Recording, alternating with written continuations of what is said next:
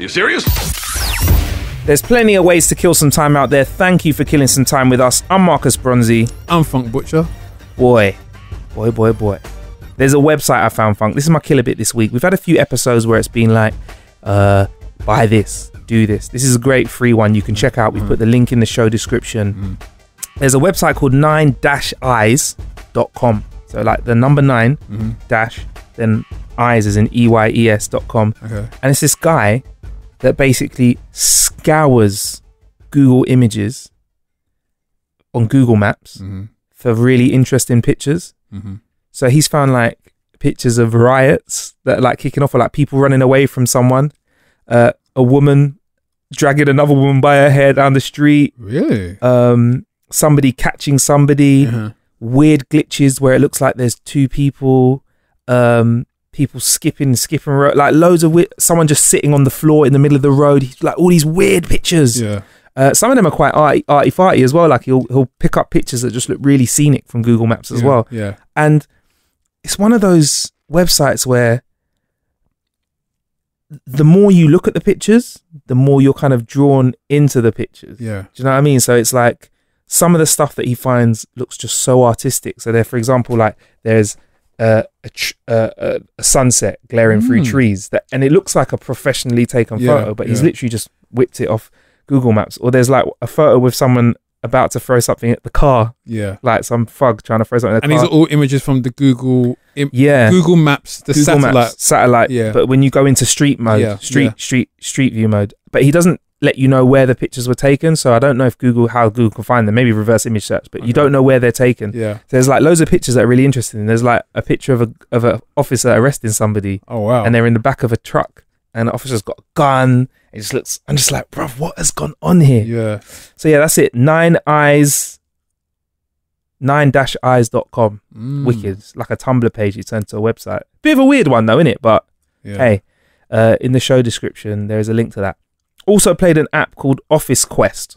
Okay. Free download, freemium, so you can pay if you want some more. Yes, sir. Not all heroes wear capes. Some wear fluffy onesies. Office Quest is a weird game, but I like it. It's about this gentleman, unnamed, who works in an office, and it's kind of like something catches his eye, a colourful plant, and he has to and he's trying to follow it and see where it goes. Yeah. And it's kind of like a point and click adventure for your iPhone, where you have to get your character to follow this colourful flower because he lives in this grey world. Okay. And there's like loads of little challenges, which are basically bosses. The bosses are actual bosses in levels, because the bosses want to tell him to get back to work, but he just wants to follow this little flower. It's a trippy game, but you just have to work out how to distract the bosses. So whether it's like, knocking a bee's nest so that bees fly out and like attack the boss, or whether you shut off the electricity or make a slippery floor so someone drops. That's how you get around different levels of the game. Weird, trippy game.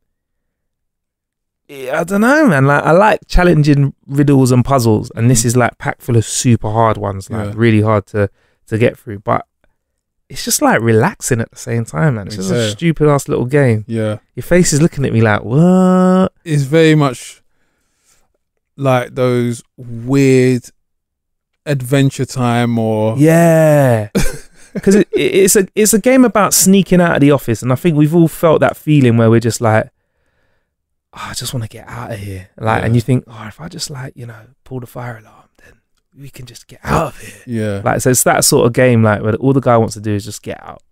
But it's an interesting one I've been killing some time with. Also, they sent us me a Logitech Keys to Go ultra portable standalone keyboard. Okay. Yeah, check this out, Funk. I'll just throw the keyboard over to Funk. Ultra portable, Funk. It's ultra portable. I love the word ultra. I feel like maybe it makes me feel really excited. I don't know. Ultra? Is that over? Ultra! So yeah. So basically, it's a keyboard that's portable. It's Bluetooth. Yep. It's a nice feeling keyboard. You know me, I'm learning to... you might not know this. I'm actually learning to type properly. I used to be somebody who used my left index finger and my right index finger to type with, and I was very slow. Well, I was all right, actually, but I just wasn't fast enough, so I learned to type properly. Yeah. So keyboard is definitely something that you need to think about when you're trying to type properly and fast. Yeah. But the great thing about this is that it's kind of water resistant.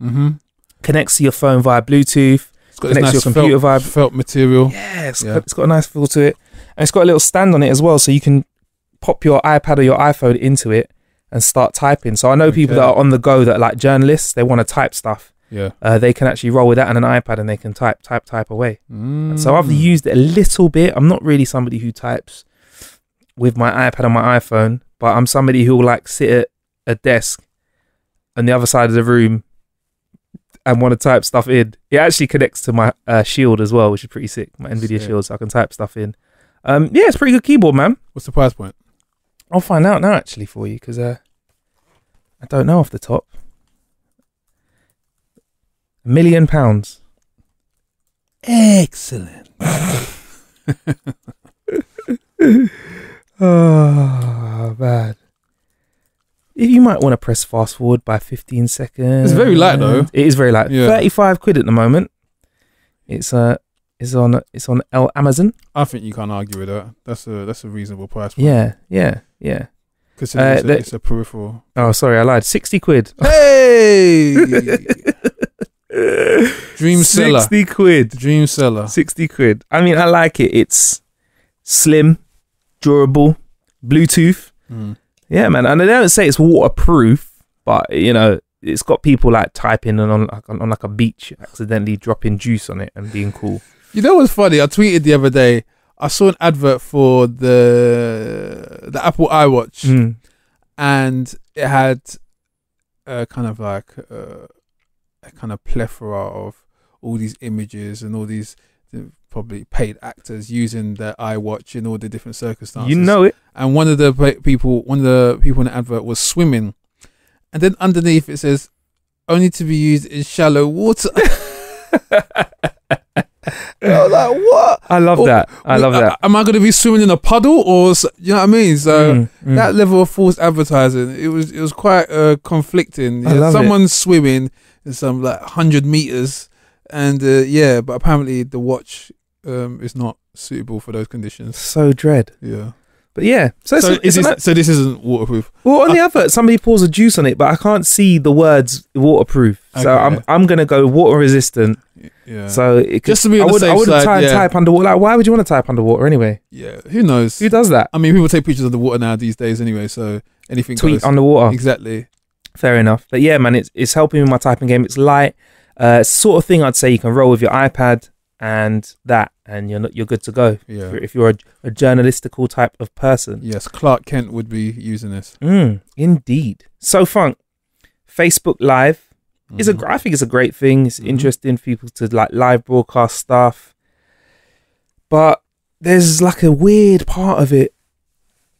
Like with all parts of the internet, there's weird abuses of it, and like people have been live streaming weird things like people killing each other and themselves, and like people have been criticizing Facebook for not responding quickly enough. For example, when a man was shot dead in Cleveland and a baby was killed in Thailand. Now, what Mark Zuckerberg has said is they're working to make live videos easier to report, to take videos down if somebody puts something up that's inappropriate, or to have people that are constantly. Well, now they're actually going to employ people. Like I think they've got 4,500 people to identifying content like crimes and stuff. Yeah. But apparently they're going to be employing more people to actually monitor live videos to get like the wrong ones off. Yeah. Is this what we're going to have to just deal with now moving forward? Is people can put whatever they want online. It's just that who can get it down quicker. The FPD is on the case. The Facebook Police Department. Yeah. I think once you kind of create you set a precedent of live streaming an event where people can become famous overnight, then it is unfortunately going to be manipulated and abused and whatnot. And I guess it kind of falls into that category of a classic film with, I think it's Woody Harrelson and Juliette Lewis, called Natural Born Killers. Right. And in that film, I think it kind of monitors the story of two sadistic killers, but it looks at the fascination of the media following these two killers. Right. Like they were doing some heinous acts, but the camera was on them, and it just. And that film is old. I'm talking about 90s. Yeah. Yeah. It's a very, very old film, but the concept is still relevant today, that with these things going on, no matter how macabre they may appear, the audience for them is always there. Yeah. It kind of harks back to the day where there used to be public hangings in this country and public executions in this country. And like people like Henry VIII was, what was it? One of the punishments, you could be hung, drawn and quartered. And it just showed that even at that time, there was a natural curiosity and fascination to watch these things. Fast forward some 500 years or whatnot, and now it's just the same thing online, and people are kind of tapping it and watching it and following it. So, yeah, I still think we're very similar, aren't we? In the way that we watch, like, boxing is like the same as watching gladiators fight. Really, there is a natural fascination for violence and things that you're not likely to see in any kind of horror film or whatnot, or just maybe the fact that the voyeuristic qualities of society, but leaving that open and just as a means of freedom of speech is too much. Sometimes you do need to limit the liberties of public, which is a shame, but it has to be done. Because so should we get rid of live then? Do you think that could be a possibility where they just say, look, governments or whatever it was, say, look, we just can't, nah. Well, the thing is, this is the interesting thing. There's no such thing as live TV, really. I mean, live TV there's a time lapse on it. Yeah. So that's the problem. This is actual live. Yeah, unedited. It doesn't go through any kind of filter or checks and balances. So maybe that's what the problem is. Maybe you could have live, but live in the TV capacity, whereby there's a delay of, I don't know, maybe 15, 20 minutes where it goes through some sort of... Then you lose that kind of direct interaction though, don't you? It's a shame. Yeah, true. Boy, I just don't know why we're such weirdos as humans. Like, we like such disgusting stuff. Mm-hmm. Like, bro, I'm not down with watching videos of people killing themselves, but there's like clearly a market for it. I got a mate at uni who used to go to some website and he used to go, come, look at this. I'd be like, nah. And he'd be like, no, all right, I know you don't like the videos, but look. And it'd be like, I'm sorry, you've overdone your quota of video watching for today. Come back tomorrow. Yeah. I was like, what? There's like snuff videos. The lot. I think he said he started off with like bear versus man. Yeah. Like one of those videos, and he said he just went deeper and deeper into it. Yeah. I'm not down with that, man. That's the dark web. It's the dark web. But then again, we do watch horror films that are very realistic now. So if they're so hyper real and they're almost, you couldn't distinguish it from a real life situation, does that mean that we're kind of buying into this sort of sick thing anyway? Like, well, that's the problem, where I think people are watching the real stuff, and because the wiring of their brain has kind of been mangled, as it were, they can't.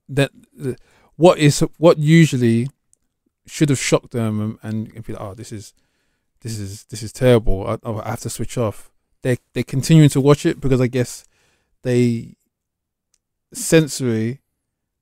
on a sensory level, they can't differentiate between what is real and fiction. Oh, I find it weird, man. Yeah. I'm the other way. I'm like, I find it too real. Yeah, and I think this is Mark Zuckerberg's attempt to not get himself down a place where he can get himself into some real trouble. Yeah. He's already said no to kind of having the government and all that kind of prying and sifting through his data. If he kind of sanctions this, he's going to get himself into real trouble in his brand. So yeah, I guess for me, this is kind of appeasing the powers that be, because you can't have, because what it's going to get to is you're going to have, I don't know, US soldiers executed on Facebook Live kind of thing. Like, the Facebook platform would be the bed for these kind of acts. Yeah. And then obviously that would put any kind of broadcaster in trouble. Yeah, man. It's like the great thing about the internet is also the worst thing about it sometimes as well, isn't it? Mm-hmm. The fact that you can find anything is great. But then if you can also put anything up there. Yeah. Yeah. Another thing we're gonna have to keep our eye on, man. Yeah. Jeez. Anyway, on that light note, there's plenty of ways to kill some time out there. Thank you for killing some time with us. I've been Marcus Bronzy. I've been Funk Butcher. Stay blessed.